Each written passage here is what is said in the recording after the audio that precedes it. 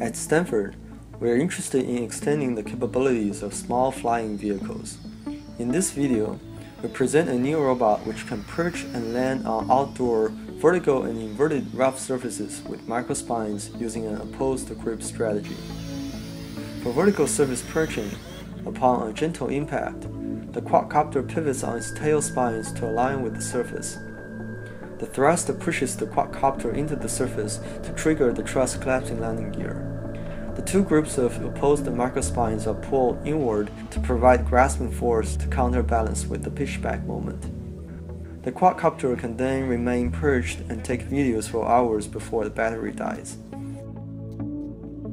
When taking off, the quadcopter pivots backward on its tail and then turns on full thrust to fly away.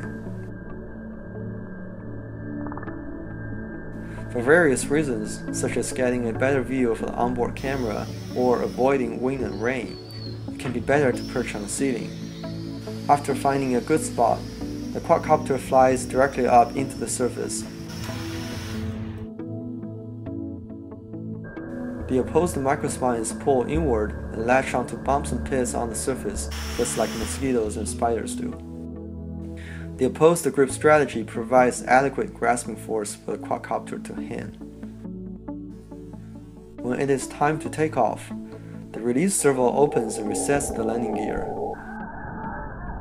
This detaches the quadcopter from the ceiling so it can fly away.